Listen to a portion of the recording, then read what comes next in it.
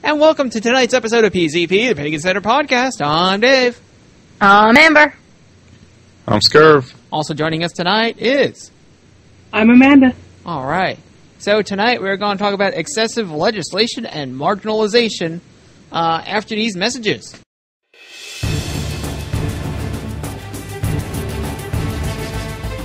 You're listening to the Pagan Centered Podcast, bringing unique and intelligent perspective to the masses using contemporary technology, allowing for free discussion of one's personal beliefs and enlightenment of those not familiar with a particular religion. We bring to the forefront many issues that are ignored or shunned upon by mainstream religion. We discuss topics on a religious and non-religious level as they relate to our panel representing varied belief systems. Our brute honesty and candid opinion has made us one of the longest-running and most popular pagan podcasts. Feel welcome to call in live or submit listener feedback via our website, pagancenteredpodcast.com. And we're back with a foreword from Scurvy.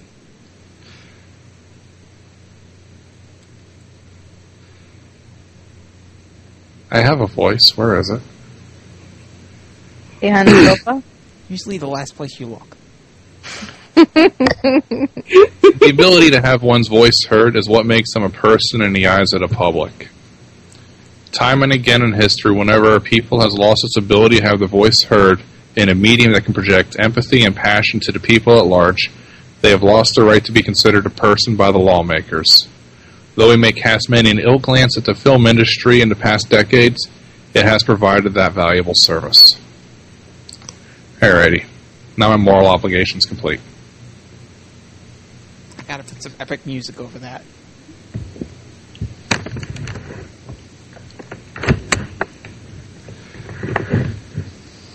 So you got here as the first point here that a basic tenet in life is have the solution you intend to use to be able to fix the problem, or you are a hypocrite if it only advances your goals.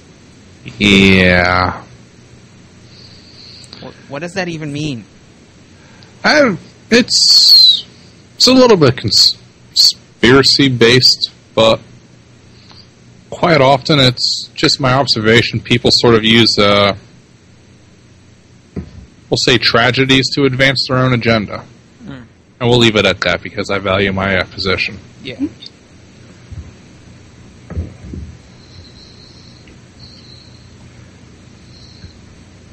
I gotta start leaving more detailed show notes. Hypocrisy in business and politics?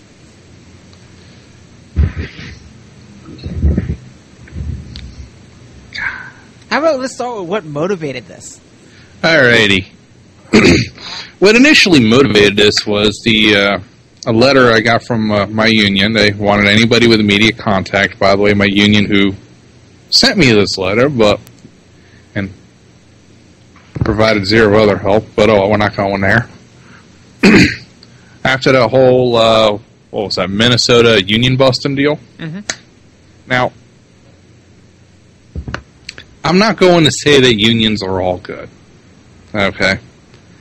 My opinion is, and I say this as someone who currently pays union dues, is unions have gotten a little carcinogenic compared to what they were originally intended to be. Anybody arguing with me on that? I, as a person who is not a member of a union, do not disagree. Okay. So that being said, I have to look at this from the other point of view. With that whole drama that was going on over there, they were basically, what was that? Declaring a state of emergency, amongst other things? I think that was... I think you're talking about Wisconsin, and basically they just shut down the government. Mm-hmm. And that's words. I should have them.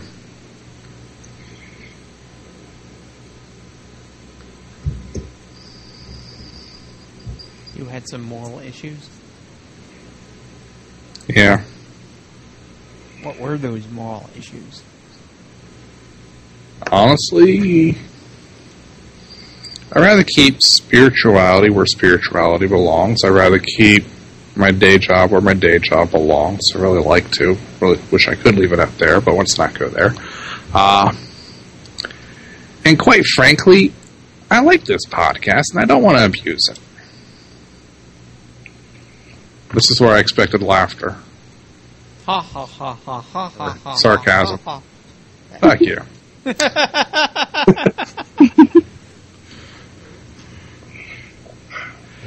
But all that being said, I thought about it, and I'm honestly looking. This motivated me to start looking at newspaper articles with a bit of a different perspective, just to go over a couple of my favorite recent highlights. Let me go bring that up.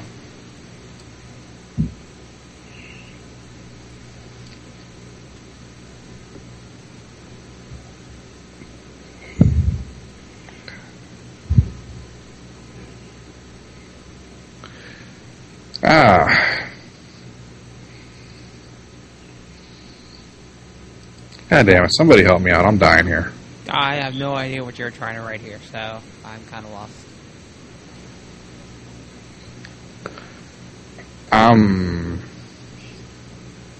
Bleh.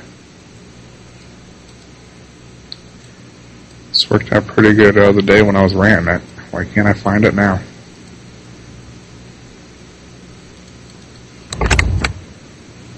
So are you generally talking about people being, like, discriminated against based on other things, or people getting things that they really shouldn't, or... Well, here's one. I think government, and now I say this as somebody who... Our government, well, half the room's Canadian, but government is there for the people. Okay? And people are there for the government. It's a two-way street, okay? Kind of like the whole circle of life deal that Disney movies like to make famous. But keep going on that. Like this one AOL News article. Cabbagegate man fined $5,000 for a home garden. Okay? Honestly, who cares? Why should the government care that the guy is selling veggies out of his freaking garden?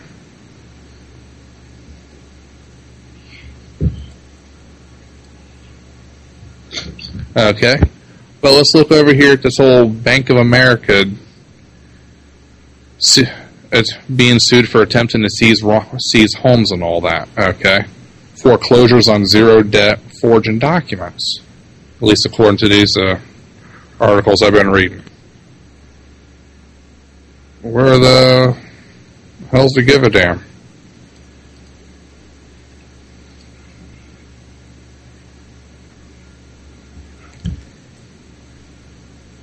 Ah, damn it, I suck right now.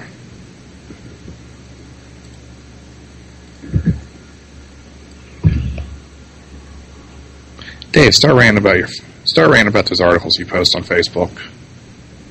Okay. Yeah, you told me to be an asshole tonight, and yeah.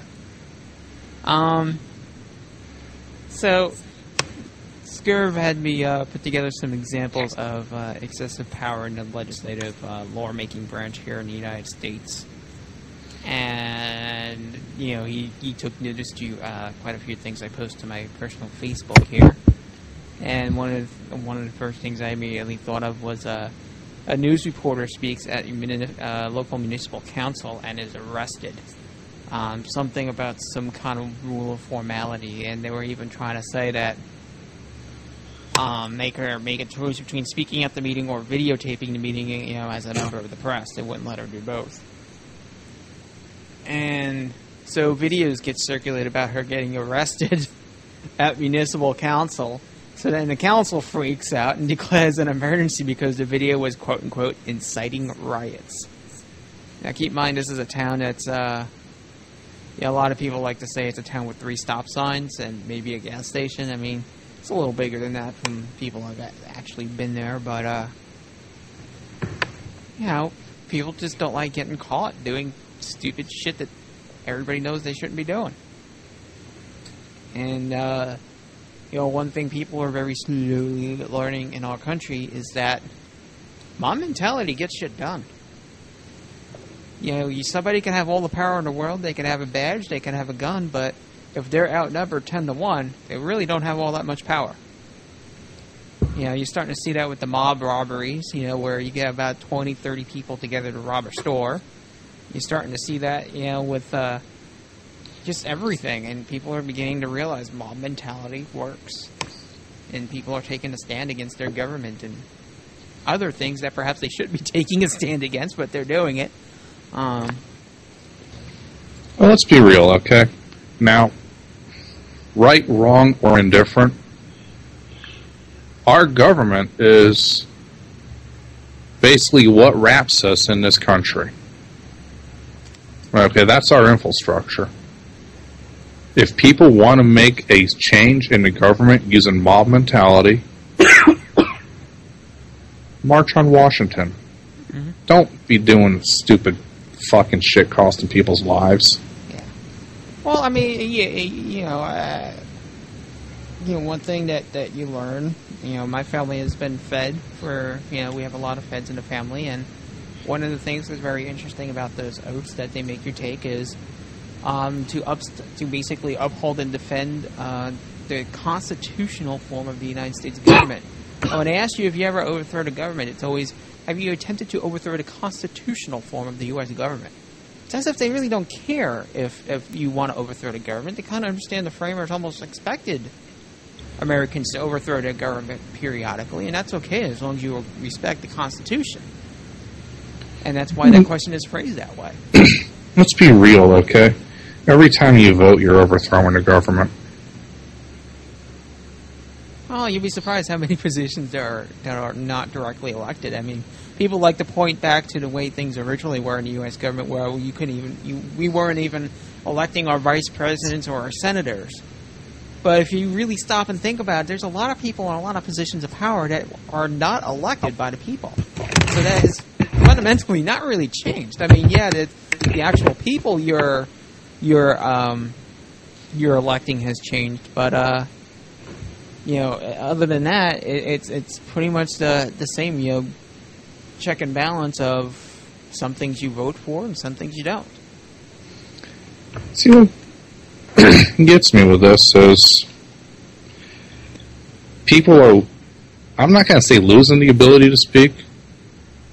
I think they're just not caring enough to speak anymore. Well, it's the old circus and what is that? Keep everybody fat and hungry and entertained. And what do you know? Everybody's fat, hungry, and entertained, and so nobody gives a fuck. Now, the only thing that gets the government a little bit worried is unemployment, because when people don't have money, they're not being entertained. They're cutting back on their entertainment costs. And, you get enough people that are unemployed, that becomes a critical mass, and they can start doing crap.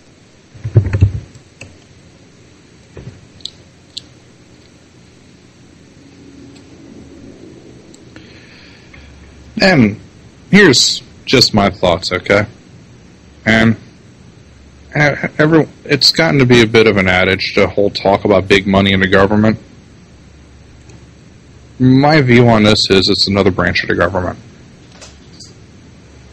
Well, business is manipulative over the government. They tell us who to vote for. Okay. God, this episode's painful as hell. I hate politics. I really hate it with a passion.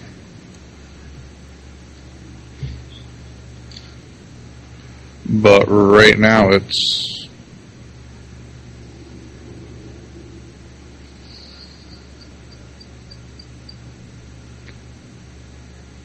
seeing too many articles of banks doing this and big money doing that, of government does this.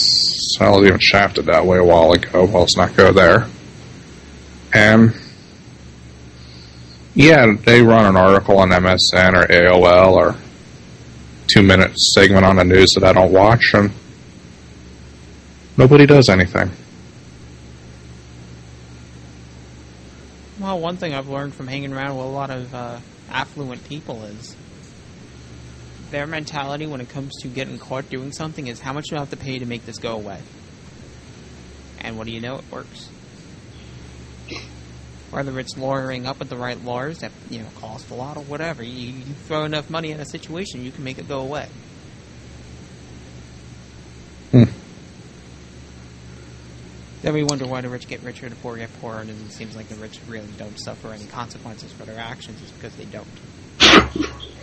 Cities making it illegal to grow your own food. Lovely. Yeah, and that caught my eye because usually it's an HOA, and HOAs usually have strict rules of what to grow and not grow, or you need permits to plant something. Just because they realize people are stupid and they'll go ahead and plant mint or something, some heavily invasive species that they think is food, and it takes over the neighborhood and everybody's bitching about it.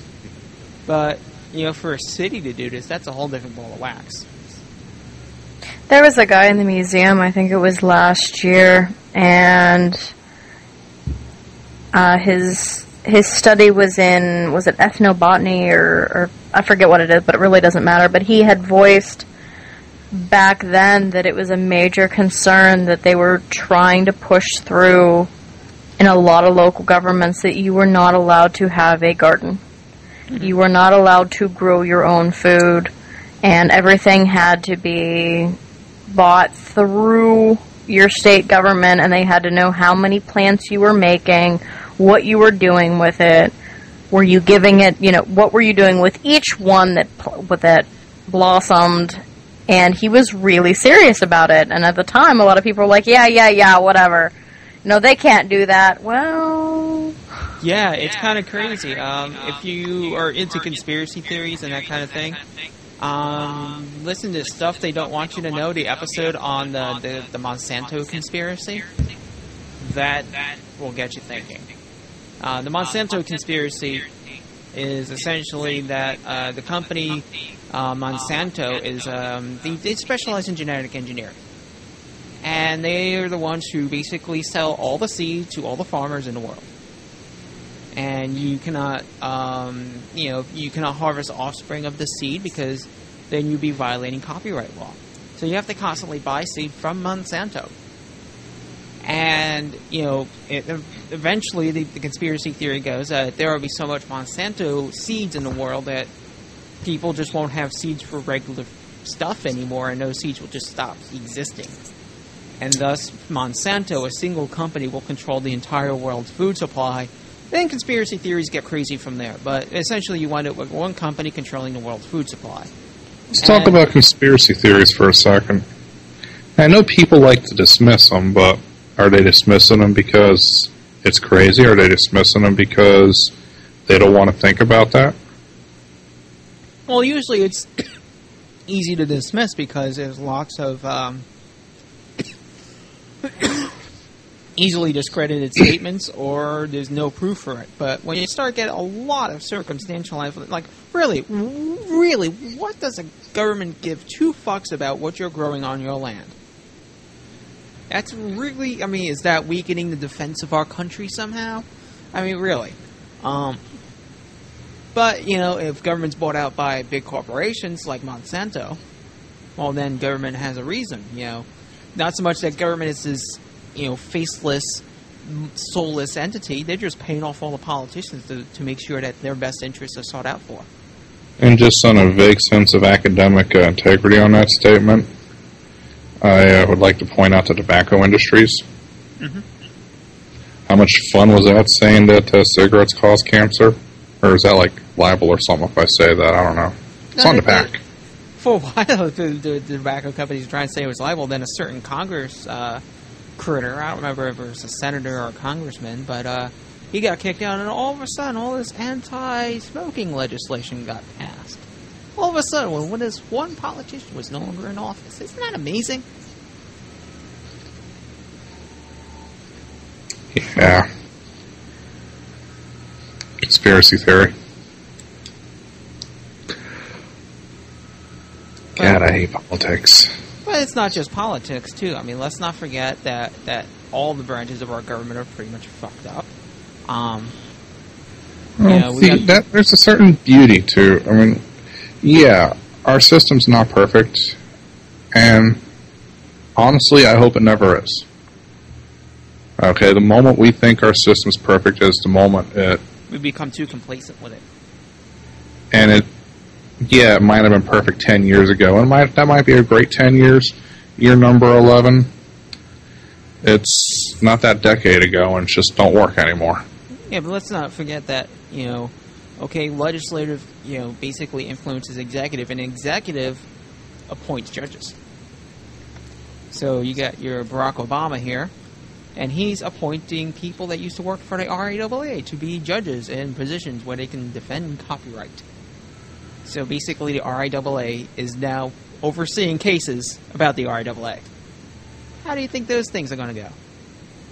Or you get politicians that appoint judges just on politics of, oh, okay, well, you're a good Christian, I'm a good Christian, let's make sure those pagans don't get rights, and they wind up appointed to the Ninth Circuit Court.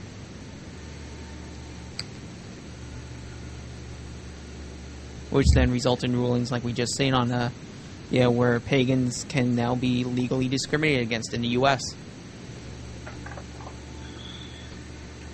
Yep. Isn't that sort of... what was that? Jefferson, I believe, said that if whether my nation worships no gods or 10 gods, it neither breaks my leg nor picks my pocket. Something like that. Something like that, yeah.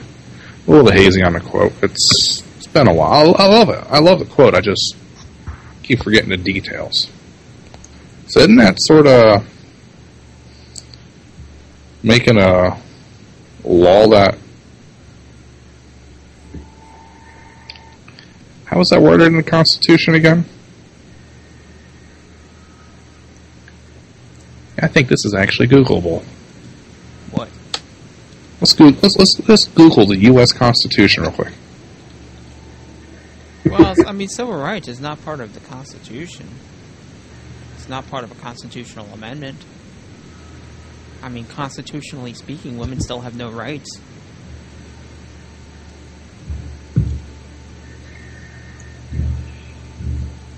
Technically speaking, there's a lot of people that don't have rights, constitutionally speaking.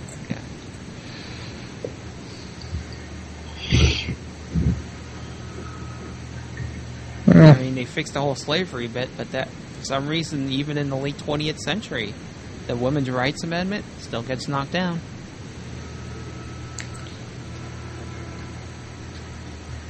Oh, honestly, it's just my opinion that there's not much difference between slavery and minimum wage. It's just how you pick them.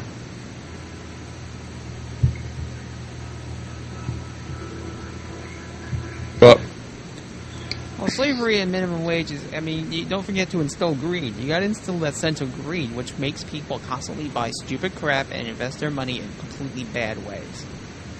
Instead of taking their money and saving up on the side so they can buy something, no, we're gonna suck the money out of them and make them pay the lot. That's what I liked about a lot of pagan crowds. So they don't entirely fall for that, which is why you can't really make money off the pagans. I mean, they're cheapskates. I love you guys for it, but I mean, it's...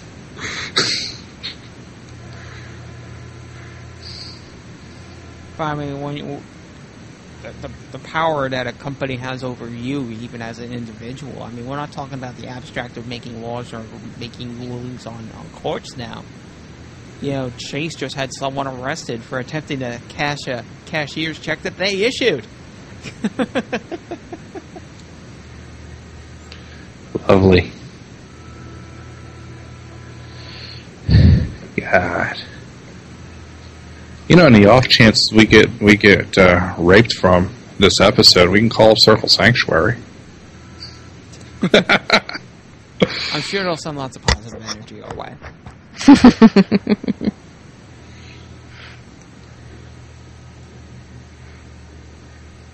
Circle's a little busy with that whole fight for overturning that stupid ruling by the Ninth Circuit.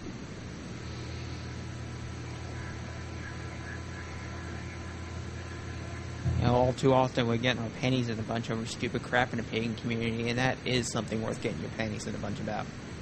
Yeah. Well, I think in general, as far as people going off the deep end, I think and we've touched on it a couple times, that tends to be what happens in general with big things, is that you have little things that are distractions. Mm-hmm. I mean, if you look at it, dealing with the government, that is a big idea for a lot of people. It's a very intimidating idea for a lot of people. They have this bigger than anything. It's I couldn't monolith. They just see it as one big, uniform entity, and it's not. I mean, you got to break it down to its component parts. I mean, you have senators and congressmen that represent you for a reason. This way, you have that personal interaction with someone that is moderately local. But it is much easier to blow up at something that you feel that you can control. Yeah, good point. Hey, I got an idea. Let's play a game. Okay. Like I like chess. I was thinking word substitution. Good, not thermonuclear war. That game is always that. I always lose that one. Okay. So let's look at this. It is now legal to discriminate against pagans when hired. Just be sure to list must not be pagan in job description. Okay. Yep, that's the only thing. You gotta just list it in the job description. Does that mean if I want to discriminate against Catholics, I just have to list must not be Catholic? Correct. Yes. That is now legally permitted through case law. Excellent. So, does that extend to race too? No, only religion. Okay. The ruling was not that broad. So does that mean someone might now be put in a situation where they have to prove they're not pagan? Theoretically. How the hell do you do that? I mean, where in history has there ever been a circumstance where you had to prove you were not a religion for your own benefit? Okay? The Inquisition? When people came to America? Okay? Wow, I mean, that's Convert just like... or die. I'm sorry. Remember that? That's like a Godwin from hell.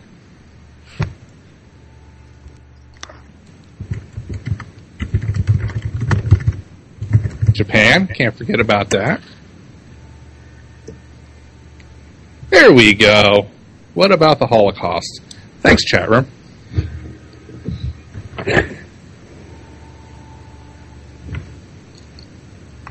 Well, I think that's the biggest one, right? Yeah, there's one too.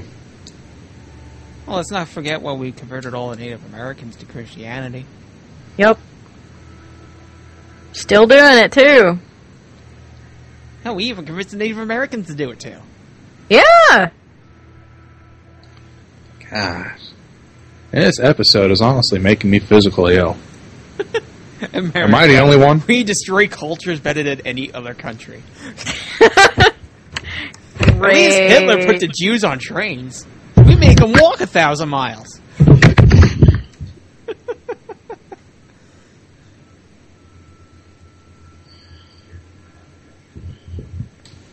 But I think you kind of bring up an interesting point here of taking... I'm going to modify a lot of what you just said here and just say a mortgage is basically like being on a feudal state. And to be blunt, how is it much different? Other than maybe after 30 years, if you live that long, it's yours, and you get the wonderful opportunity to rent the land from your government. Because you got to pay tax on it. Every single year.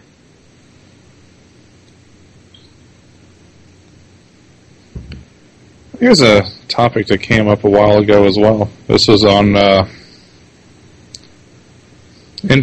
basically health insurance. I work with someone who's reached a maximum that his health insurance is willing to pay for his well-being.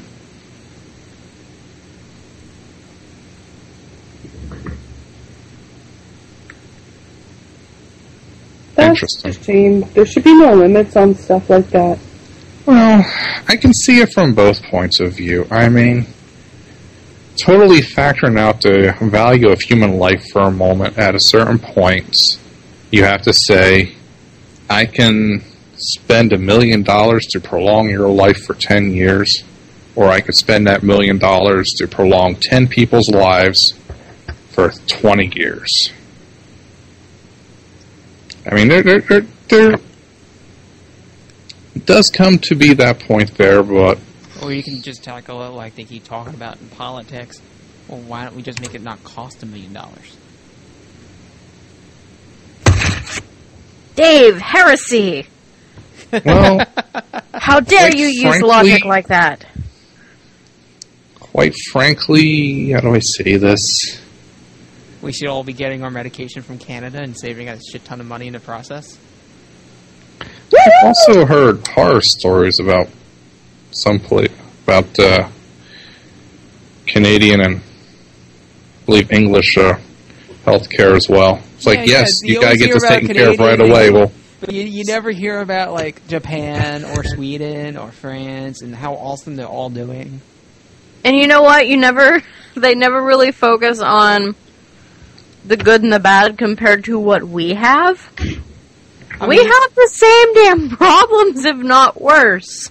I mean, of all the socialized medicine in the world, the British system is probably the worst of socialized medicine.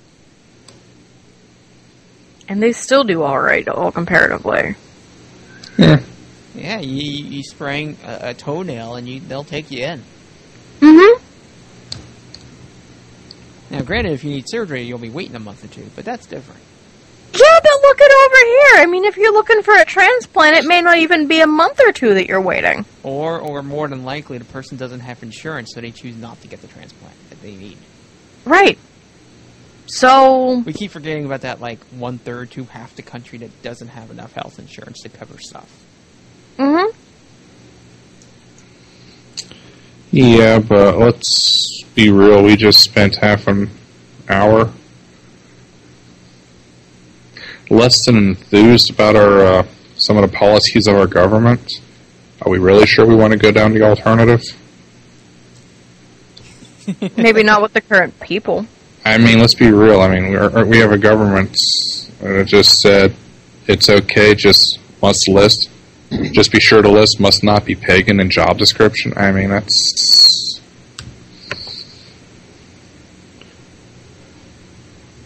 But I think some of it is, a lot of this is the marginalization that's happening for people, is people are just letting it happen.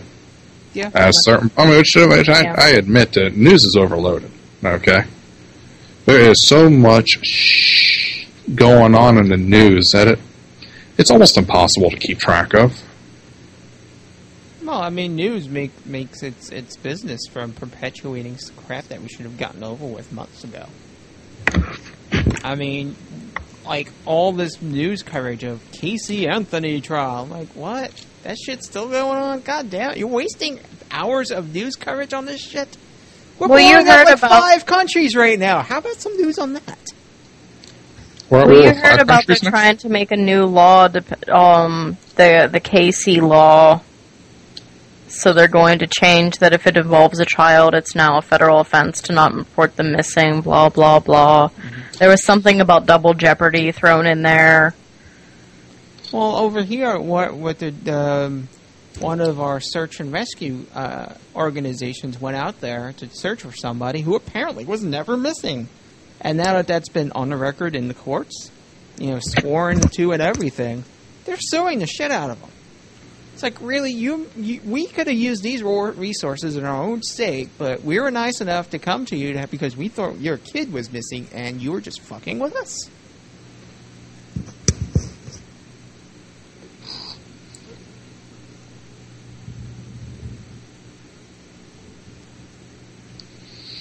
Just a clarification, you're talking about the balloon boy? No, some kid that the mother killed the kid or something like that. I don't remember the story. I really just don't give two shits. But it's not Balloon Boy.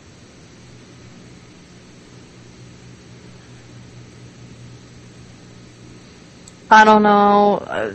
Being down here on the island, we don't have the cable because we just choose not to.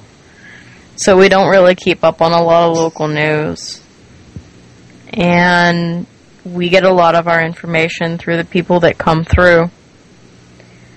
And there is a huge difference in what people are worried about here as compared to talking to somebody from back home in Pennsylvania. Talking to somebody back home in Pennsylvania, it really seems like they're frothing at the mouth at nothing.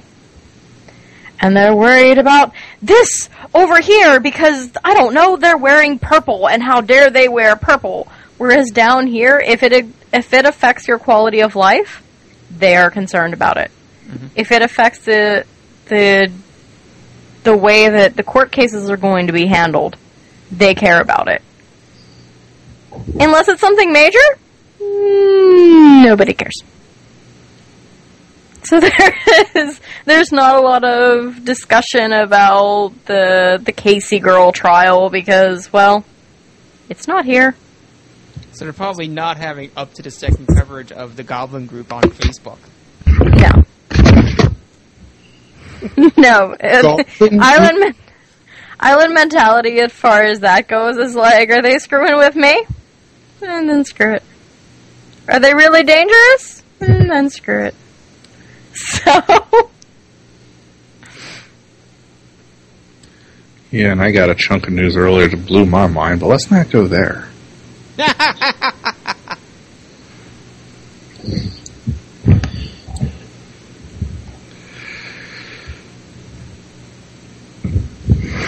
Oh yeah, I did some reading a while ago, and this was, can't remember where I read it, thank God, but probably should do more inline citation, but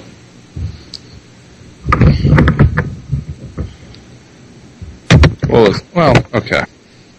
We'll start with the more annoying things. Okay, now, as a federal employee, I was told that I'm not getting a raise for a couple of years, which, well, I'll be honest with you. Yeah, it's annoying, but I'm not really gonna bitch. Okay? Raises are for when we have money.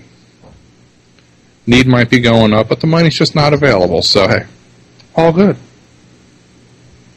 But why are our elected officials not taking pay cuts either? And giving out, like, bonuses to their staff? Yeah, exactly. I mean, lead by example, please. What was that, $100,000 bonus someone just got at the White House?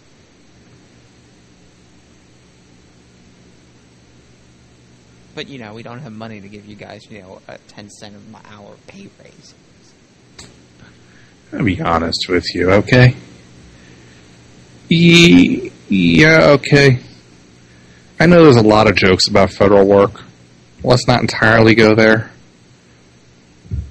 And if I was told today that solving the budget problem would involve a 50% pay cut, yeah, I'd bitch and moan. I'd be sending out resumes, but I could live with it. Trust me, if I was after the money, I would not be working where I'm at.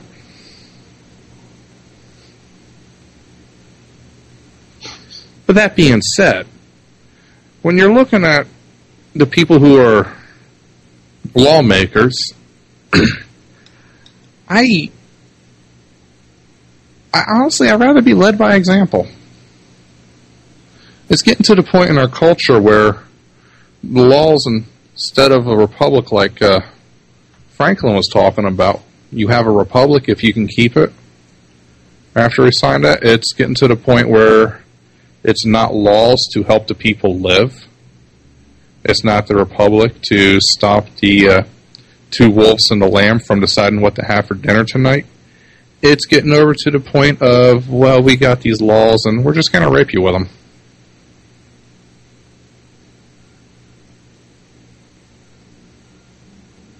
Shouldn't we have leaders that we actually want to follow, too? We shouldn't be sitting there so upset at how utterly bad their leadership skills are. Well, here's my thing. There was recently a theory that I've come across where the theory is that once you have more than 30 million people under a government, the government can no longer be a functioning democracy or a republic. Things just become too big, too unwieldy, and too uncontrollable.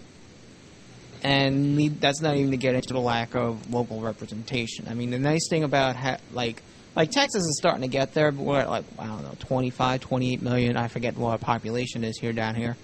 But you still feel very empowered. You know, we don't like the TSA, so we pass a bill that says the TSA shouldn't be groping people. Now, granted, it's been watered down, but we still pass the damn law. Yeah, we get shit done. We talk to our representatives, we write letters, we talk to our senators, and stuff gets done down here. And that's nice because, you know, we are growing rapidly, you know, because all the Americans are moving here. But we're still able to have that nice little cozy-sized government where we can do the shit that we want to do and get it done fast, and get it done right. Whereas, you know, you look at the United States and you look at what's happened to the United States between, like, say, 1960s and today. I mean, let's stop and think about it. We built the entire fucking interstate highway system. You know, however many tens of thousands of miles of highway, we built that in like 10, 20 years. Now we can't, if we were to do that today, we'd be so stuck in government red tape and environmental protection crap, we'd never get it done. I mean, there comes a point where the government's caring about too much crap to get stuff done. You know, yes, we're still awesome at blowing crap up, and then, okay, as much as we want to make fun of that, that's still one of the, you know, primal functions of a government is to defend its people. But, you know, a lot of people have varying opinions about how far government should be going as far as protecting the welfare of its people, and that's where we get different political viewpoints from. You know, some people would prefer a very minimalist stance where the government really doesn't give two shits if you're growing a garden in the back of your yard. Well, let's look at it from another standpoint. For every piece of armor you put on, you're going to have to sacrifice some mobility. Where's your happy medium?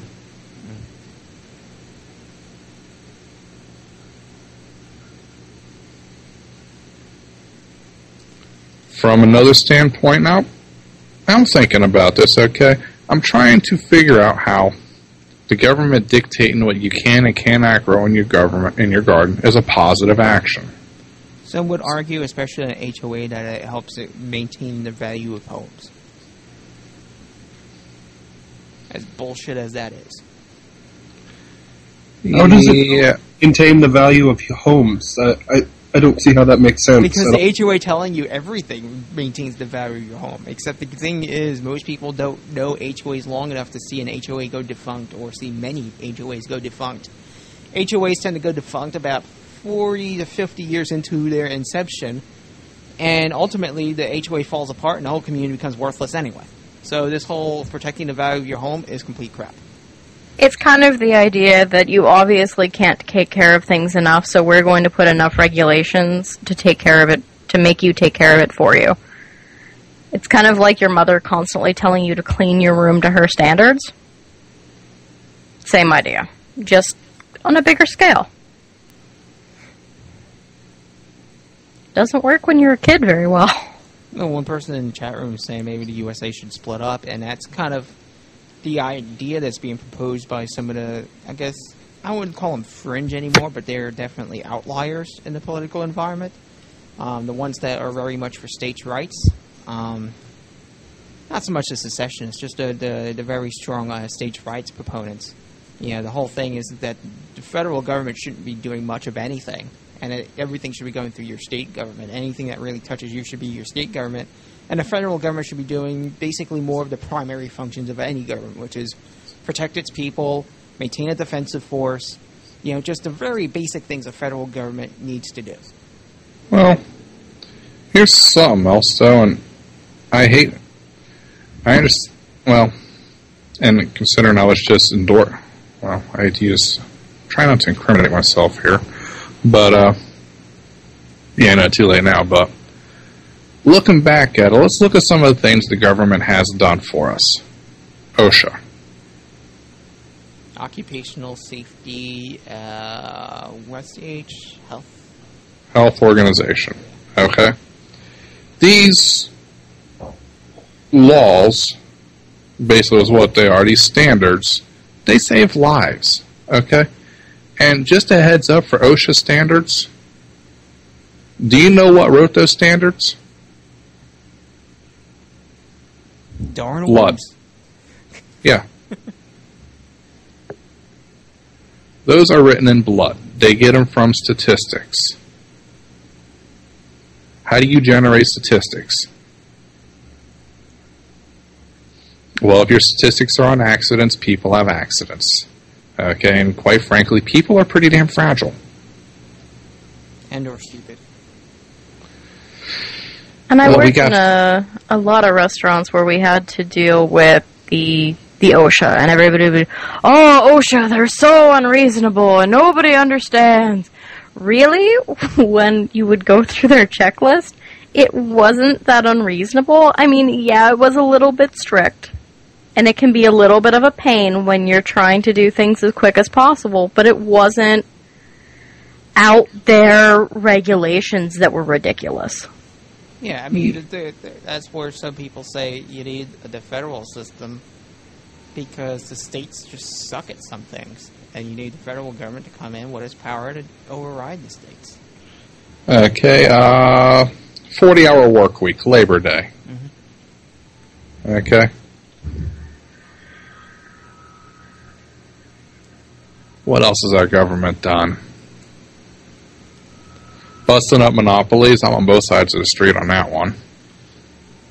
Although I don't seem to be doing that recently. No, the government is very pro-business at the moment.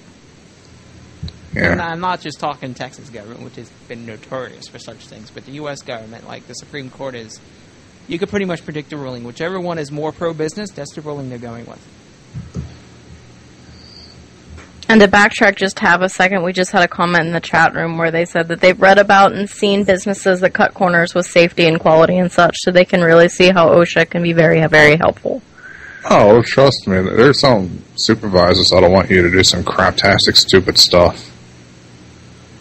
It's like, well, it's your job to get this done, and this is what we're giving you to get it done. And you need to do this much a day, otherwise you will be fired. And, well, let's be real. Brandon deals with that all the time. Who here can afford to lose the ability to feed yourself, especially in this economy, to fight a battle of principle?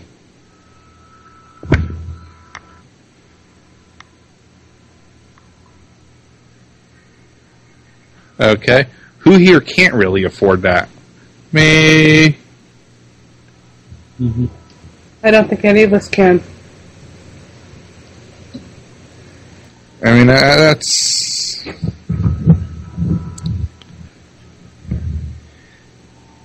Exactly. So, looking back at it, I honestly think people need to start speaking again. I honestly think, as up as this sounds, I honestly think we need to develop a new medium, a new form to speak. No. I mean, yeah, this is the age of communication. Yeah, you find a web form for everything. The thing that has been proven to work in the last 10 years is because everybody's moved over to phones and email. Nobody fucking pays attention to phones and email anymore. But if you write a good old-fashioned letter and you send it through snail mail, you'll be surprised how much attention it gets. Yep. Because people don't mail shit anymore. So when the congressman or the senator gets the piece of mail, their staff is material. like, what the hell is this? And it actually gets read. It's material. It still exists when they throw it in a garbage can. Whereas email, I mean, let's be blunt. There's all these forms on the internet where it says, click here to send an email. What do you think's going to happen? The senator's going to get 3,000 fucking emails and ignore them all. Yep. I'm sure I mean, they make it so easy to flood. I mean, if we just look at Facebook, just looking at Facebook, how many of us have seen somebody you know has cancer? If, click and share this. It's everywhere. If it is that easy to post a message, to send a message to the congressperson, they are getting the same thing by so many people. There's people making alternative screen names, alternative addresses to send this multiple times. Let's just look at another way to send a message, okay? Let's look at what's worked in the past. What's worked in the past? People said, well, we're going to gather 10,000 strong and we're going to march. That sends a message. Letters, they send a message. But people don't do that anymore. The problem is it takes work. And you don't have anonymity when you put your return address on an envelope. Well, I don't entirely think it's that. I think some of it is it's our culture's getting to the point where we just can't afford to do it. I mean... No, I think we're just too damn lazy. Well, it's a mix of laziness, and there is a mix of fear in there. I was going to say the same thing. Everyone is so damn scared that if they're the only one, something's going to happen to them, you know. That's why we almost need the mom mentality to get things done. Or at least how people feel about it. Like with Brandon's situation, it's only one company, but they mistreat a lot of people. If they would get together and contact somebody higher and say, this is what's going on, and they would have tons of people getting together. But no, they don't want to do it because they don't want to risk their jobs. But they don't see that if they would band together, things would happen. And until that happens, the company has perfect deniability. Nobody ever filed a report. Yep. I've seen reports disappear before. Yeah, but usually when people don't submit them in the first place, it's a lot easier to make them disappear. We've seen in the Patrick Ray Column case how easy reports disappear, so... The way I see it is when it's just one person that has a problem, or it's lots of one people that don't see other people having the same problem, they are afraid to address that problem. When there's a lot of people who are band together to work on a problem, the mob mentality comes in, and mob mentality is great, but it makes people stupid. Okay. Just does. Okay, let's look at another way to speak, okay? I mean, and I just realized this. I have done almost no research on this, well, for what I'm about to say, but I've read in the past of people speaking to Congress. What's that take? An airplane ticket and an invitation. That's it. How do you get an invitation? Talk to a Congress critter. Get invited. I've heard a story. It's not from here in the States or here in Canada, but apparently this one guy who wanted to speak to the Queen, like the current Queen that we have, Elizabeth, someone wanted to speak to her, obviously was having a couple issues.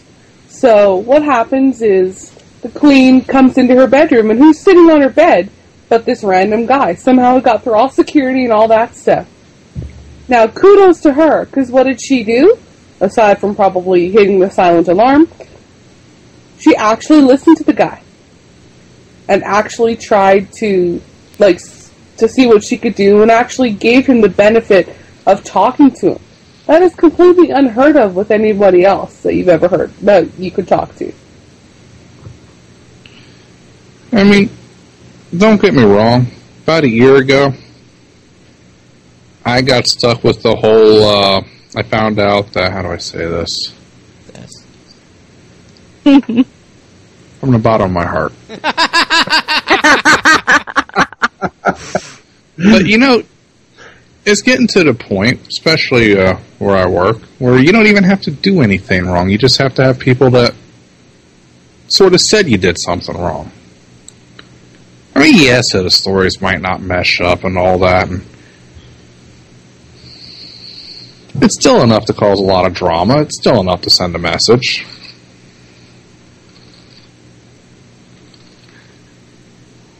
And that's part of what I think people are afraid of as well. I mean, let's be real.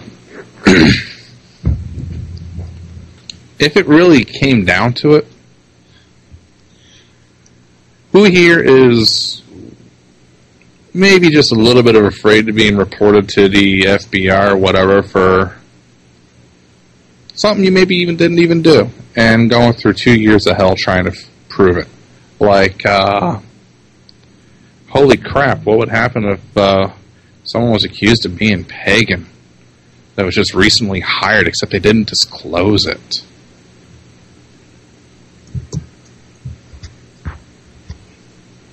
You might have to prove you weren't pagan to keep your job. Have fun with that. How can you prove you're not pagan? Well, proof's a funny thing. I mean, it's kind of like proof's a popularity contest. That's what last year taught me. It's not about logic. It's not about a lot of things. It's a popularity contest with all the burden that's in that. Because just like the rules of the internet, I mean, that applies to bureaucracy as well. So I'm not entirely sure where 34 would go, but hey, let's leave that one alone. Get the feeling that's more a Clinton topic anyway. Chat room says Rule 34 will be Anthony Weiner. But to prove you're not something, you have to have a definition of that thing. Well, definitions are subjective. Now, how many times has this podcast Okay, please don't make us define this again. I'm not making you. I'm pointing out that we've tried to define it so many times and have never succeeded properly to define it perfectly. And I think we've just succeeded in getting Barrett to speak. Welcome to the show. Don't point it out First and listener. make them nervous. Shush. Like, on some definitions of pagan, you can put in Christians into that definition. So, Yep. you're lost. I mean, it'll be interesting to see what happens. Honestly, I mean, wow. I just think that's the last thing people should be worrying about right now. You know, we have such a horrible unemployment rate right now, Canada and the States. Like, that should be the last thing that the government should be allowing. It's like, look, no, if these people can do the jobs, who gives a shit what their religion is? You know? Since when does it matter? Here's my viewpoint on it. Religion shouldn't really play anything when it comes to the job, okay? No, it shouldn't. I'm very pro-secular when it comes to the workplace. Well, there you go. And I'm a cashier. If someone can do the cashier job, who cares if they're Christian, pagan, Mormon, whatever? The only job it should matter in is if it's in a church or something similar.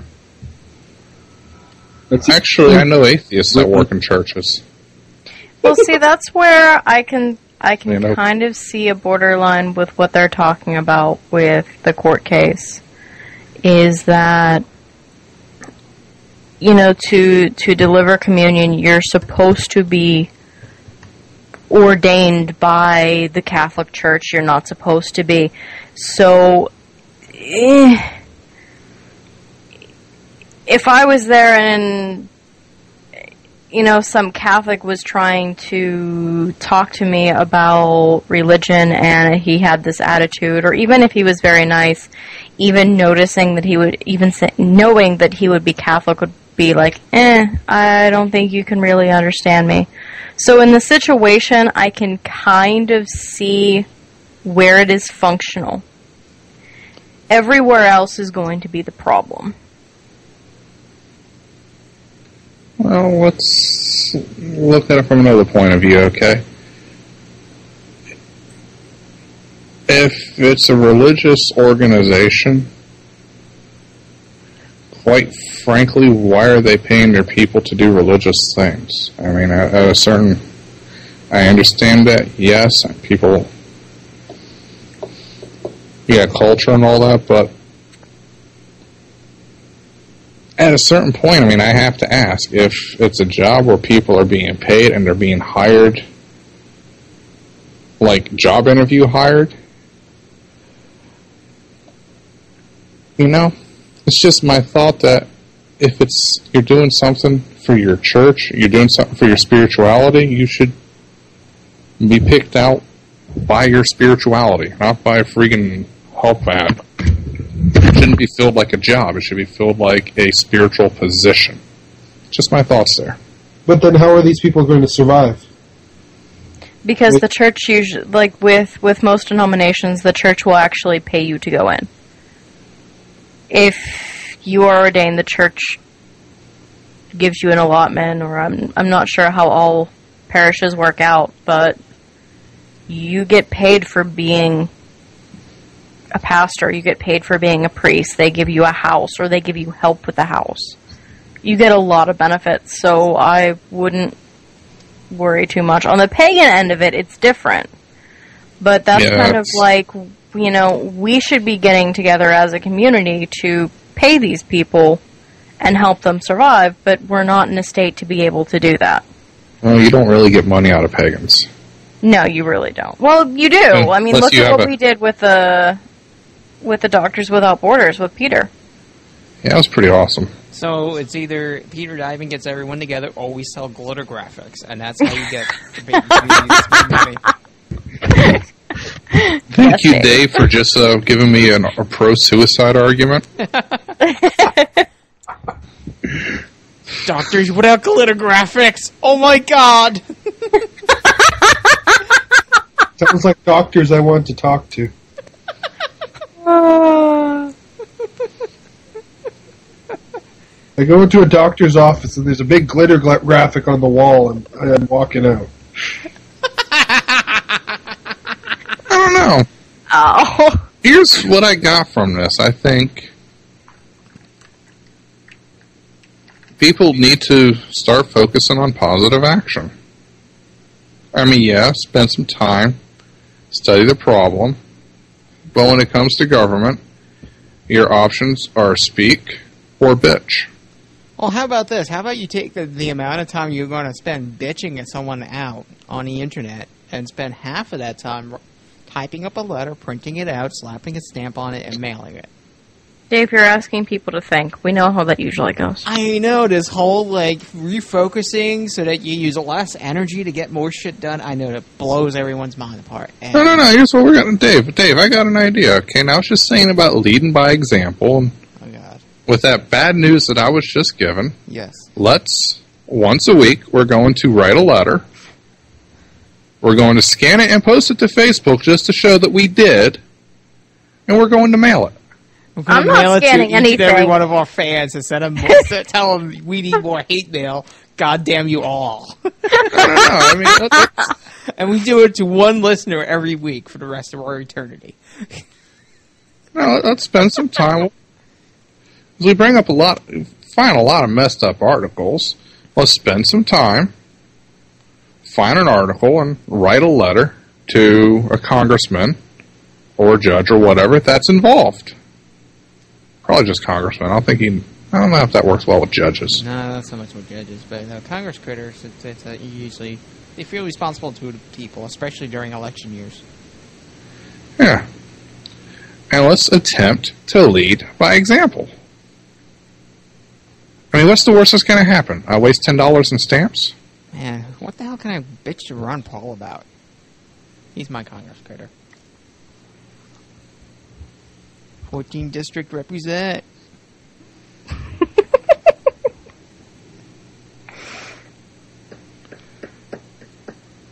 I think Our Lady's Bev Purdue.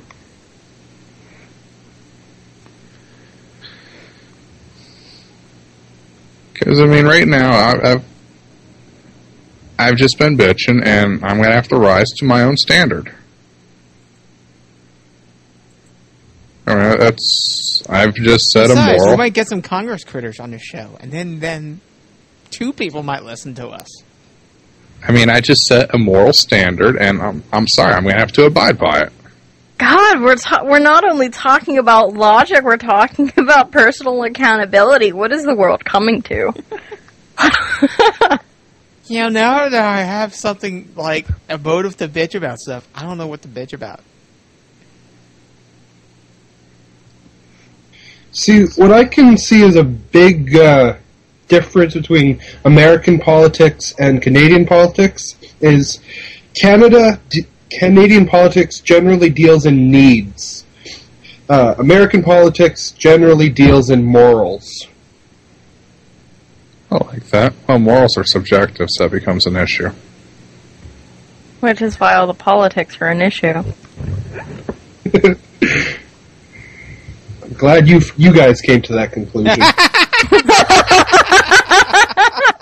Didn't want to seem like an asshole, but I pointed it out.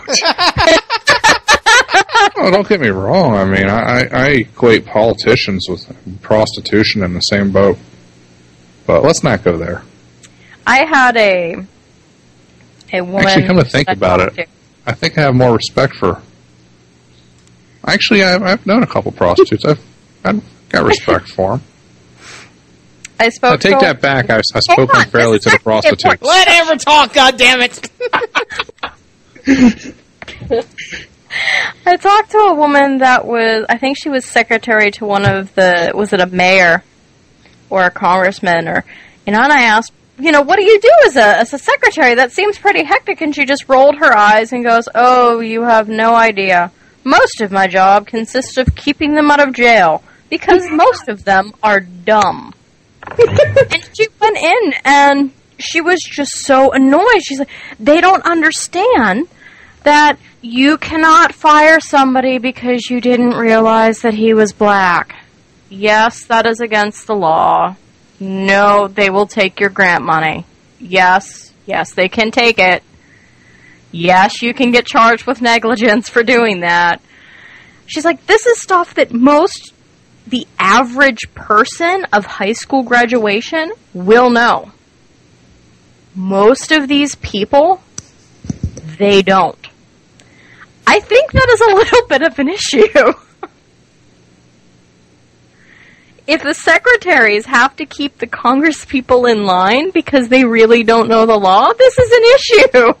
Who the hell's really running the country then? The secretary. Clearly. One of the quietest, most completely overlooked groups of people, the secretaries. Holy crap.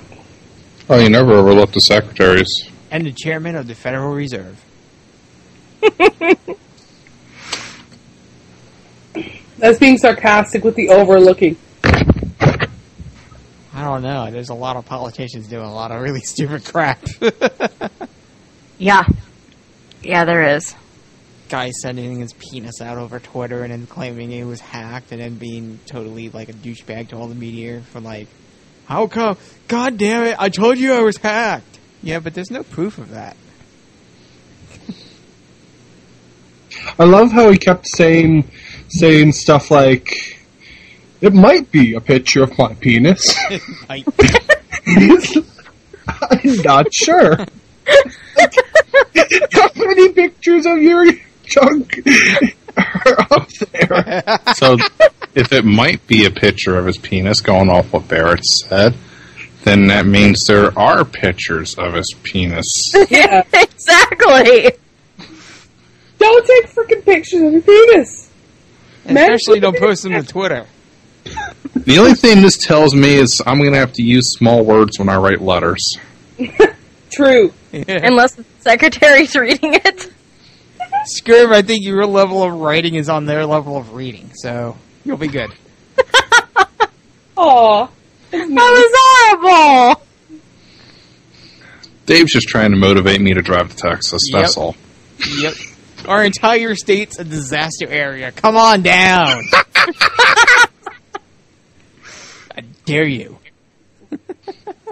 Dun dun dun. I tell you what, if you can find some sort of relief work for me to do down there, I can get an excused absence. I hear there's some fires that need fighting. I might have Maybe missed you some- can douse them with people. Go. People have water in them. Exactly! Go, Dave, go! 70 to 80%. I have to say this. Never again to burn and die. The ultimate irony for a Wiccan. Do you burn alive to save nature? Or do you just not care about nature and not get burned? And in every typical Wiccan predicament, everybody's ignoring the fire hose that's 5 feet away. Sounds about right. This is why I frown upon organized religion. So that's why you participated in unorganized religion. Congratulations. This podcast, When does this start? I don't know. This podcast is anything. It is unorganized religion. Well, there's a certain degree. I think we hit the threshold in chaos where it starts to become organized again sometimes. Not compared to the first episodes. Trust me, I've listened to them. We've come a long way from the snake attacking the microphone. But I almost miss the between the different parts that you would have, all the actual little voice things into it or whatever. Like the ego stroking one, that was hilarious. I wish I hadn't got rid of that one. The little intros. Oh, the segment intros, yeah, that was what it is. Those Mario are having an orgasm. Whammy Pot was always my favorite. Oh god, that was so wrong. Look, plane crash. What a Muslim extremist pissed off at this week. Oh, wow. Yep, that was PCP. I think that was in for like 4 or 5 seasons. The Muslim extremists just stopped getting pissed off at shit, so we didn't have a segment anymore. They might have just stopped getting pissed off to get rid of that segment. But it's a fascinating intro.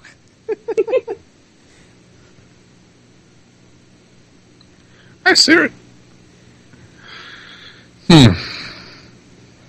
I think I'm going to handwrite this letter. I'm going to actually spend the time to make sure they're neat. You do have good handwriting.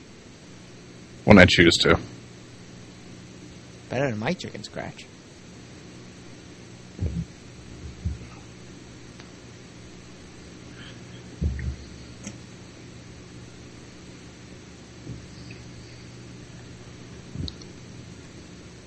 I don't know, because I'm going to start this up and see where it goes. What's to happen? What's the worst that could happen? Somebody might listen to me? We might get an hour of audio out of this entire recording. That's the worst that could happen.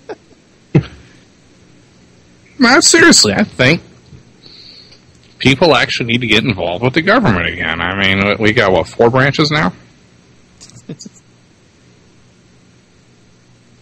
I'll be sure to write my local Bank of America to solicit that they warrant for... They lobby for better environmental protections. Actually, that's not entirely a bad idea. Go down to lobbyists. Okay, who's got the most fucking money? Awesome. Exxon, I want you to fight for pagan rights.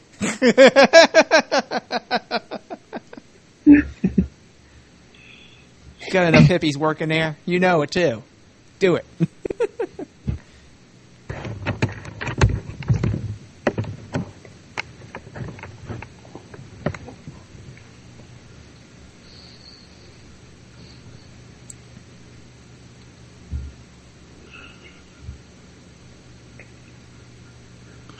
Well, okay. Actually, that's might actually be a bit more viable than what I think, at least for what the fuck value. What, you want me to write Exxon to have them lobby for environmental protection? Because I don't think that's going to go very far. Well, I mean, let's be real. I mean, it might... I think it has about the same odds as writing a letter to the government. Yeah, but I think Congress critters might pretend to give a shit.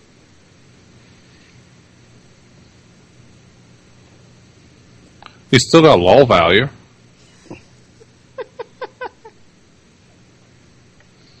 I'd probably just sort of print that one out and sign it, though. You got to be very careful there. They'll eventually twist your words into making you terrorists.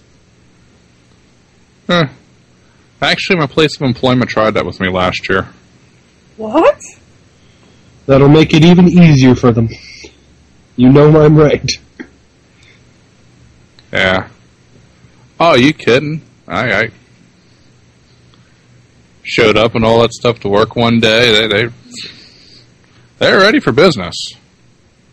Dude, you know it's a serious pat down when they grope your wee-wee twice. The double grope. Yeah, sooner or later that's going to become an Olympic sport. Just take it as a compliment. It means you're so big down there that they think it's a weapon.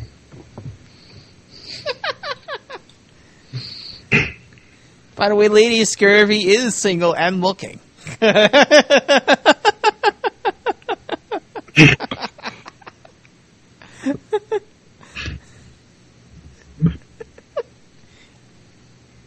Scurv would totally strangle me right now if he was in the same state. In fact, I think he just left and hopped in his car to drive down here to do that. No, maybe in another hour. Texas is probably about, what, a 30-hour drive? It's actually a 25-hour drive from where you are.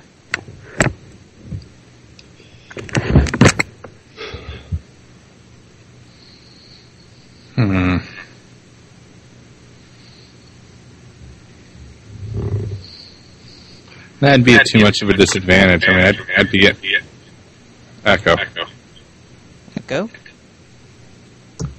Hello? That'd be too much of a disadvantage. It'd be like a 30-hour drive down. 25 hours, so it'd be like a 30-hour drive for me down. Then I get down there, and I'd be too freaking tired to kick your ass. That's why you get a hotel room. Yeah, but then you're leaving evidence. See, Texas is like the Russia of heat. Except that Mexico keeps invading us. Nice. Yeah, they decided, the Mexican army decided to come across the border a couple of days ago. We were not too fond of that. We sent them back to their side of the border. How'd that go?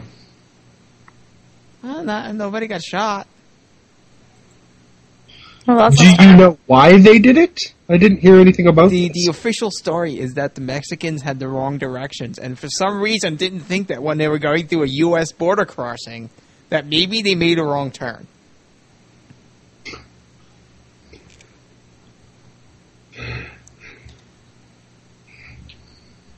Personally, I think Texas would be the last state I'd try to conquer. Yeah, Mexico has this long-standing thing for centuries that they really just like invading Texas. There's nothing here for them. It's just more of Mexico. I just don't understand it. It's like a tradition for these people. Like, even in the areas where Texas has stuff, they have a lot of people with a lot of guns. Yeah. I think I'd start with, like, Maine, or I don't know. Try one of those Oh, pussy Texas. border states like California, where you can't even have a gun. Well, you can, or I forget what the gun laws are in California. Or some. Only if you're a senator? It's probably something retarded. But yeah, that actually is right. I think it was the state senators in California that were looking for an exemption from their own gun laws. Yeah, I was just reading that on Park. Well, Yeah. that's disgusting.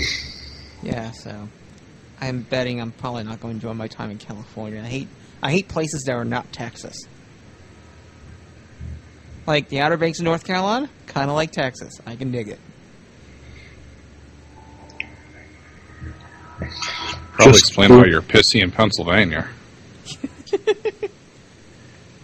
It's that stupid, mindless drone of following the rules, even if they completely contradict common sense.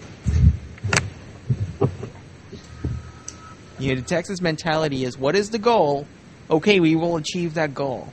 Whereas, I don't know, let me pick on Massachusetts because I love picking on that state. The Massachusetts mentality is, okay, that might be your goal, but let's dig out the manual here and follow the procedure letter by letter.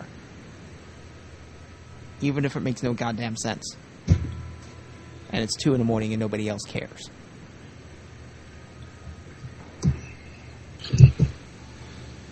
Oh, well.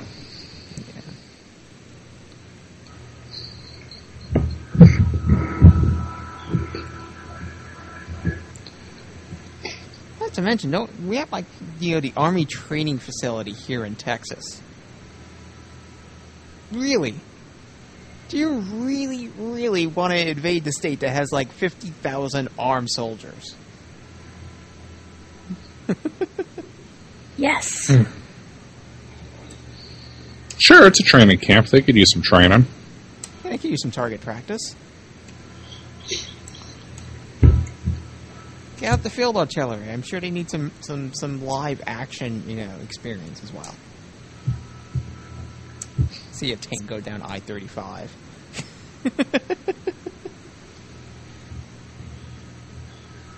Honestly, Mexico is very, very lucky. It doesn't have a lot of oil that Americans don't have access to. Oh, actually, Mexico's fucking loaded with oil. Yeah, that's why we almost went to war with them. If World War I didn't happen, we were going to go to war with them again. What happened is, in the early 19-teens, there was a lot of American oil companies in Mexico. And Mexico one day decided, hey, it'd be cool if we had all that money. So they decided to just randomly nationalize all of the oil wells. American oil companies were pissed. American oil companies were petitioning Congress. You need to go to war with those assholes. We almost did. But then we got distracted by World War I. And if it was today, you would have gone to war. Let's see, we're blowing up Afghanistan, Iraq, Pakistan, Libya, Yemen. Really? You're in Yemen? I didn't even know that. Yeah, we're in Yemen. Oh, jeez, I'm missing someone. What's that one in Northern Africa with Gaddafi? I try to not pay attention to that stuff.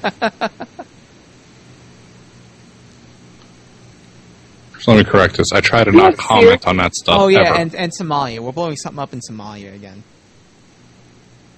Lovely. But, our country's about to go bankrupt. But that's okay. We can still blow shit up.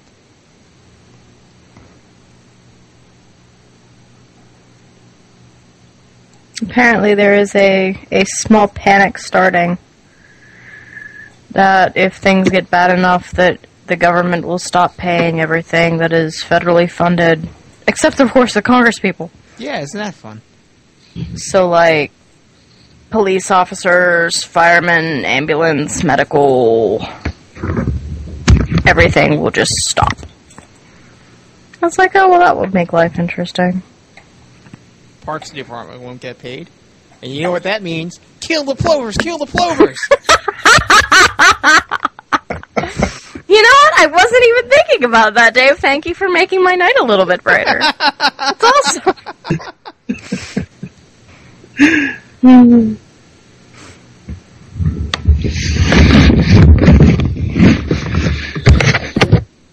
I vote we never do an episode on politics again.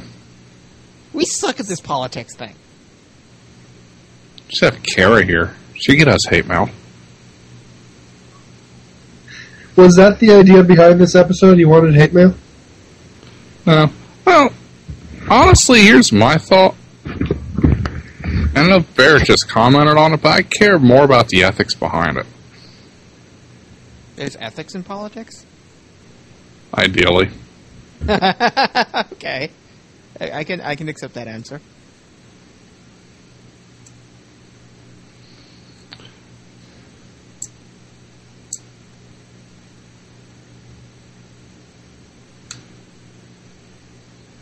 Yeah, the people in the chat room are responding to what we're talking about. Wow. Have you been paying attention through the episode?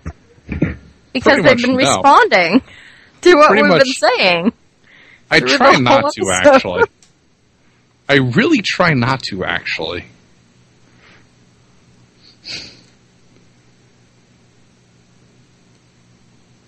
Aww.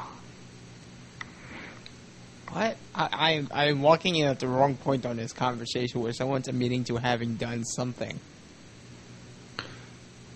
No, I try not to pay attention to their chat room.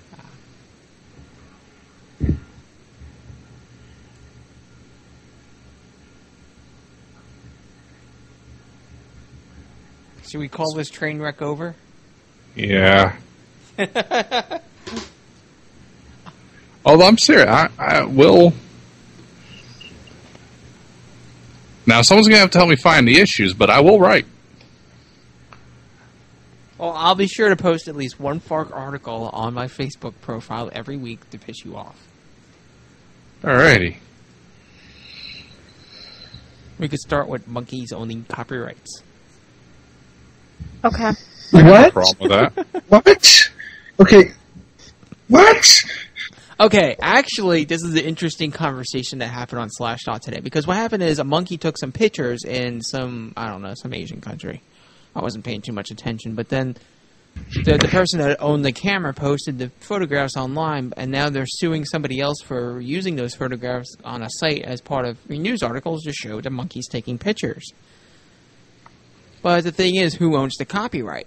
The person that owns the camera is claiming copyright, but actually, when you work through the discussion under U.S. copyright law, animals cannot own copyright, and secondarily, if an animal does something and you want to claim copyright on it, you must prove that there is some human creative act involved with the creation of that copyrighted work, and which they cannot prove. Inspiration to make a camera accessible to the monkey to see what happened for lulz? I think it was an accident, but the person's claiming copyright, and in the U.S. that doesn't fly.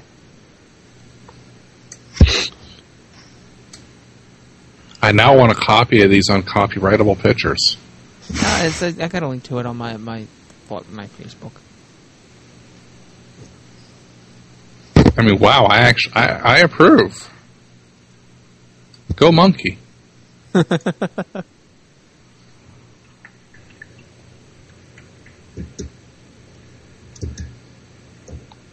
God, I wonder what's going to happen if we ever meet intelligent life on another world. Why would intelligent life want to talk to this race? That's what I was thinking. Yeah, I was thinking the same thing. Why the hell would they want to talk to us? I mean, have you seen people that go to... Like, you really just need to stop one day, go to Walmart, and just watch the people at Walmart and observe that... Actually, I do that for entertainment. It is, and then you become really depressed. It's like, wow, this is really the height of these people's intelligence. I have genome in common with these people. Dave, I go through that every day. Why do you think I have a small group of people I put up with? I'm like, how are these people somehow having enough intelligence to figure out how to have sex and reproduce? Oh, no, that comes naturally. Yeah, that's the animalistic brain taking over. You have to wonder how they get up and shower properly without electrocuting themselves. That's what you have to wonder. Especially when they can't even put on their clothes right half the time. See, what gets me, though, is, and help me understand this, okay? I'll meet a girl. We'll go out a little bit. Then she decides she's going to go out with her ex-boyfriend with the addictions that beats her up, that can't spend money on food, but has a real nice car, which obviously the car is awesome. I'd rather get food, though, just between you and me. But let's not go there. And yet, I'm looking at this as like, okay, here, getting basic needs, respect. Okay, what is it? You just want some pain? We can get an S&M. That's all good. Because women view things differently than men do. That's almost an argument to go gay. Not really, because men are just as bad. And I've heard the same thing from women, too. Yeah. Each sex has its ups and downs. Now took a bow wow. Yes! We need another option. Oh, wait a minute. We've already worked on that. But I mean, a lot of people, especially when it comes to women, they have this crazy mentality of you have to be with somebody that is considered good to have on your arm. It doesn't matter what you have to suffer through. But as long as that person, somebody else, is desiring him, then it is good to have around. If your friends go, why are you with him? Eventually you'll go, oh, I don't know why I'm with him either. Unless you have a mind of your own and some balls. Which most women don't want to have in the right situation, somehow. So even though he may be abusive, she gains status. Mm-hmm. Hey, I never said it made sense. Why do you think I don't get along with most chicks?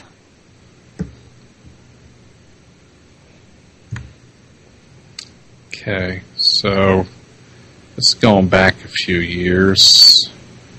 I'm just going to reapply this to an earlier discussion. Since I'm not mentioning any names, we're going to leave it at that.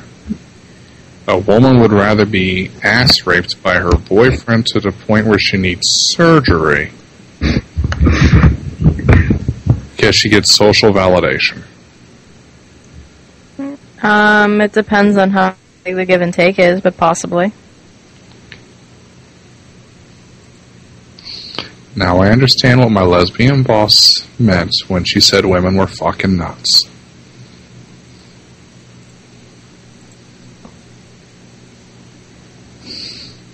Mm-hmm.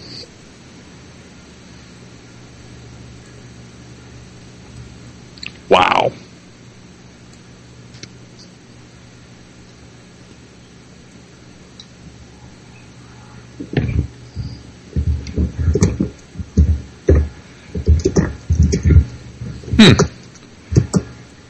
I'd almost want to reapply that to the earlier politics discussion, as pitiful as that was. But thinking about it, that does put an interesting contrast on things, doesn't it? It's more just the difference between the way the woman's mind works, the average woman's mind works, and the way the average man's mind works. That's all. Women are geared more towards being approved breeding stock. Yeah. Even if it's not a conscious thing in their mind. I'll be sure to bring that up at the next nightclub I go to. Are you approved breeding stock? Yeah, but heuristics get reused and all that, and women still are about half the population. And for that heuristic for women to have, that also means men have complementary heuristics, which are getting reused and recycled, so. Mm-hmm.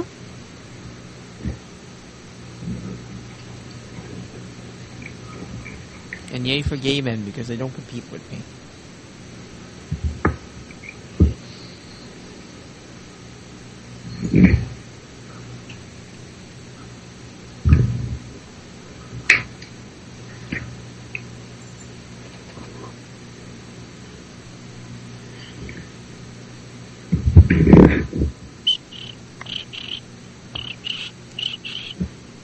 I should totally do that for the lulz. Show up at a nightclub with a measuring tape.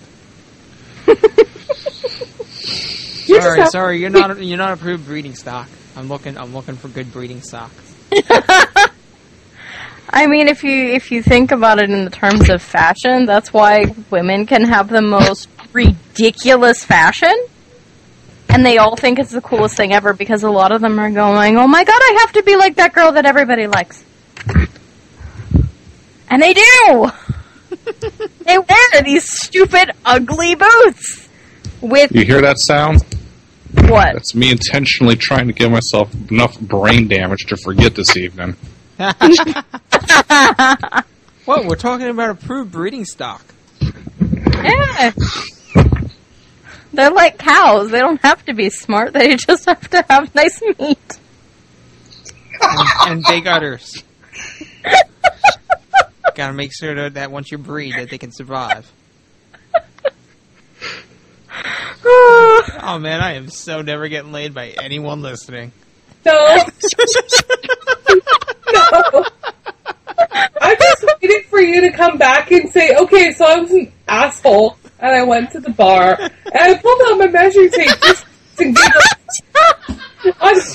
I got back from the hospital yesterday. Actually, Dave, with your luck, you'd pull out the measuring tape and 10 guys would whip out their wee-wees. Yeah, that would be my luck. You are in Texas, after all. Oh.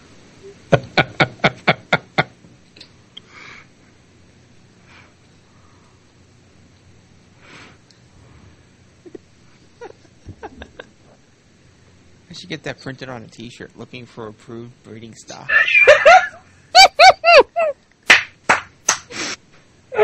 Oh, man. Do you hate yourself that much? Oh, no. I just like having fun. I like messing with people. Oh, never. Well, the shock factor is actually probably worth it.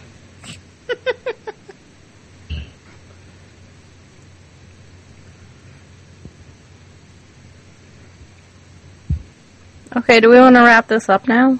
Oh, I think we're already wrapped up and gone and left at by the side of the road somewhere, and And we're not going back. it's in a bag. We'll pick it up tomorrow.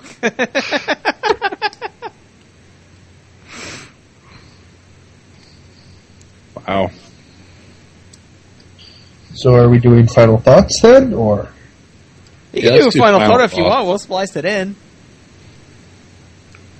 Ready, let me put something that'll show up in Audacity. That was Alrighty. awesome. Thank you. That was kind of helpful. Bow chick bow wow. My final thought has nothing to do with tonight's episode, and that's bow chicka bow wow. Moving along. People will always be greedy. People don't give a shit about people. That'd be an awesome name for a charity. People who give a shit about other people. I'm for it. Go, Dave. Start it up. PGSP. I just raised the minimum standard of what I gotta do in life. Yay, me. But just think, you won't be, like, angry on Facebook, whining to a bunch of people who can't do anything about it.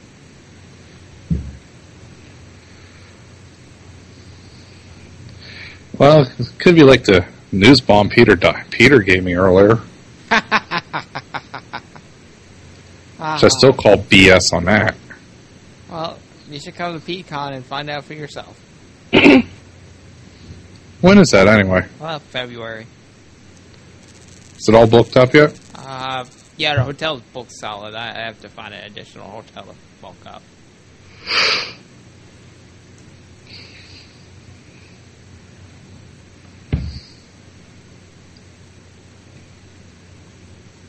My final thought really has absolutely nothing to do with the politics, but read A Billion Wicked Thoughts. It is an amazing book on research done on human sexuality and the way the brain works. It made me happy. Yay! Yay, Amber's happy the world is safe. Hey, Barrett. Love you, Amber. Love you too.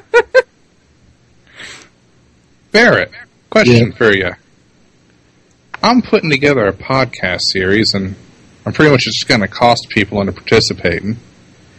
Now, after studying other podcasts and repost-producing them, I discovered that to make them awesome, you needed to pare it down to like 5 to 15 minutes, really. Okay? Okay. So I'm wanting to put together a series a podcast on basic stuff like Wicca, Also True, and all that fun stuff that are just like little 5, 10, maybe 15-minute segments. That's it. Okay. Are you asking me to be on it? Yeah, I want you to put together Also True stuff. In 5 minutes. Well, just like 5-minute segments, you know?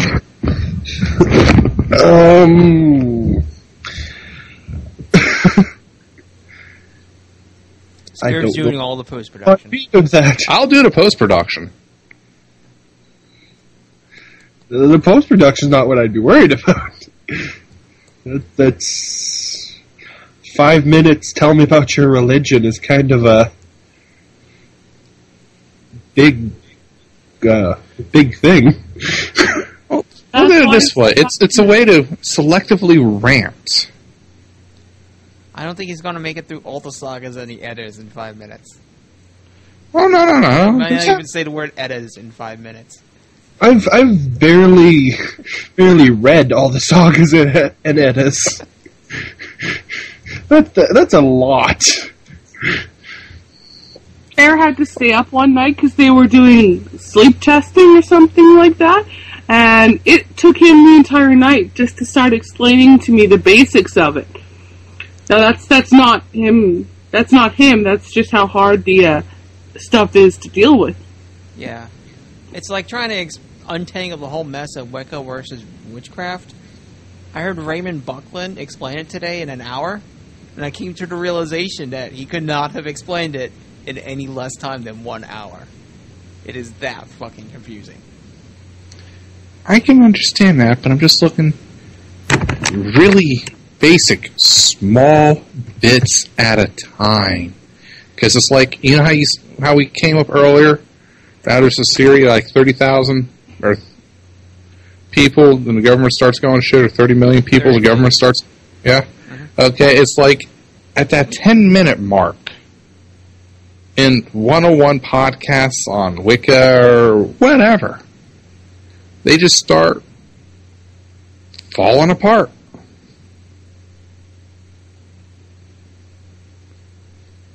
So I was thinking, it's like, ideal 10-minute marker, even if it'll take 50 episodes to do, okay, I don't care. One little micro topic at a time. Yeah, I mean, Ravencast did a 20-minute episode on Weird. I mean, you just gotta have a focus on one topic. And for intro to religion stuff, it's just the basic who, what, when, why, where, how kind of question. Pretty much. I just want to get something that doesn't you're tell me. Asatru is nothing like voodoo. Okay. Basically, I want to reinvent basic military manuals for maintenance for religions. Just real basic. This is what the outsider needs to know. That'd be extremely beneficial. I've been looking for something like that myself. Me too. Alright, well, let's do it. I can help you with some of the writing of the script work if you want. I don't know about script. Much as I hate to throw the workload on someone else, if you're going to do 15 minutes or 5 minutes, you're going to need some kind of script work. Or at least an outline. Yeah. Yeah, maybe not script word for word, but you know what I mean. Like yeah, a direct outline where you go over and you just stick to what it is. With that short of a time, you have no room for topic drifting. Well, I never do that. No, not you. Never. Shiny object! Squirrel! I just think the idea of having 20-minute segments for each religion, like even 20 minutes, is insanely short. Because for most religions, you'd need an hour just to explain the politics that no. the religion. I don't care if it's 100 episodes. They're just going to be short. No, that makes sense. Like, one episode be like the 9 noble virtues of Asatru, and then one's this, that, like the gods of the Vanir, and then the Aesir, and stuff like that. I mean, I'd be perfectly happy bringing up 9 noble virtues of Asatru. Not even going into what they are. Just a little bit about what they are. And then each one do as an episode.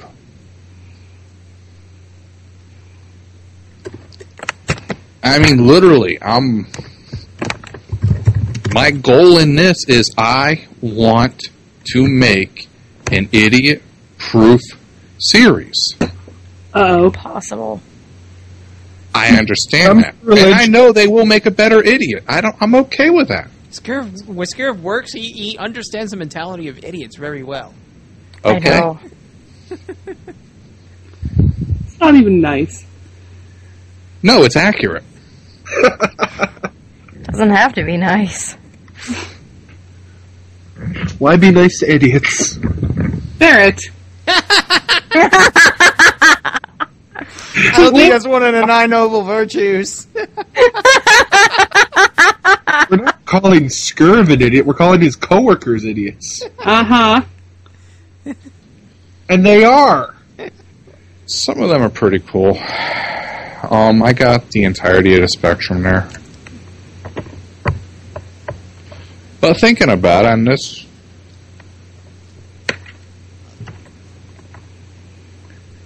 Well, that would be really cool to do. Good idea, Skirby. I don't know. As I've looked around, and I hate to say it, but I mean, if I wanted to make the argument that I'm on the coolest podcast in the pagan community, I could make the argument, and I don't like that. Now, I know there's some that are freaking rock, but hey, let's not go there. What's wrong with being on the coolest podcast? I have low self-esteem. And he likes to preserve his low self-esteem. If Yes. his self-esteem gets too high, it might explode. Ow! Ow! And Guttler just left the room. Bye, Robbie. But I mean, all that being said, you see what my goals are. I want to do one for Wicca. I want to do one for Scam Carenter, one of her friends, for the whole Greek pantheon. I just want to piece this together. I want something out there where people could actually say, well,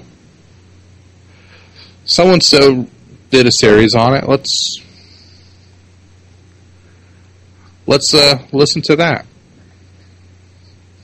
Well, thank you. You can call it the Field Guide to Paganism.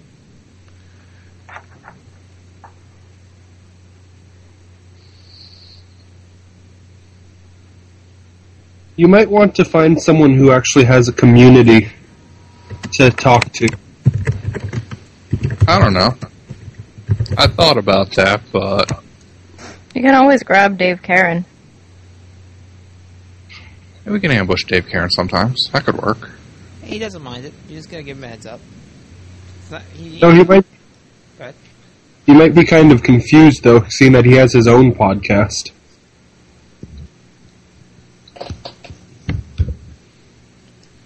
I thought about that, but it's two different scopes. Dave Karen's podcast is for Satra.